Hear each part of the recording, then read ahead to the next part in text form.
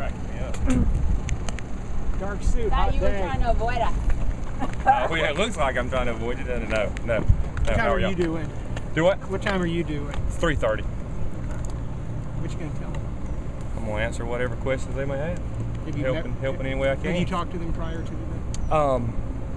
To the people who are going to be in here, I don't know if I've talked to the specific people But you've that are had going to be in here. talks with the feds. I have talked to the feds before today. Yes, I have. And what have you had to say? Whatever they've asked me, I've answered. Okay, and what were some of your answers? I'll have to see what they asked me today. No, I'm asking you, what answers have you offered the feds so I don't far? want to talk about anything that would hinder an investigation in any way, because if there are people who have been involved in public corruption, I want to make sure that justice is done. But I'm not asking you to name names. I'm asking you to give me instances of things that have happened.